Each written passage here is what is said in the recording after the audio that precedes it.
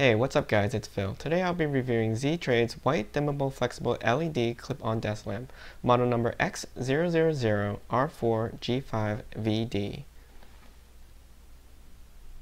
Here's what's in the box: the desk lamp, instructions, power adapter, and warranty and survey cards.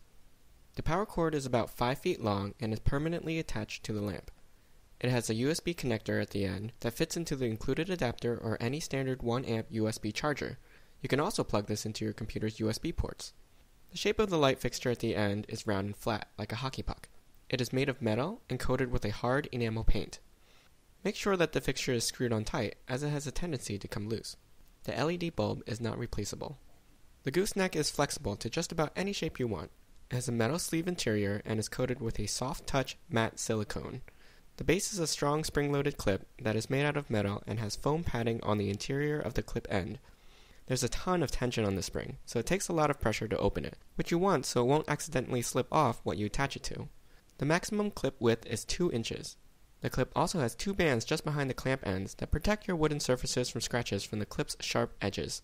The power button sits about 1 foot down the cord from the clamp and allows you to cycle through 3 different modes. The first mode is a cool blue.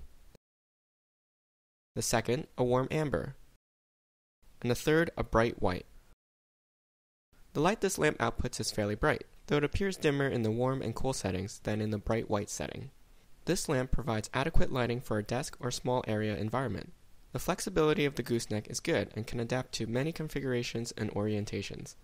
The only thing to be careful of is that the white silicone tends to mar and pick up dark colors easily, as does the white enamel paint, which is also prone to chipping. But if you take care not to throw this lamp around, it should stay in fairly good condition over time. I hope you enjoyed this review. If you have any questions, please ask me in the comments below. I'll post a link to the product in the description below. Don't forget to subscribe to my channel, and join me next time.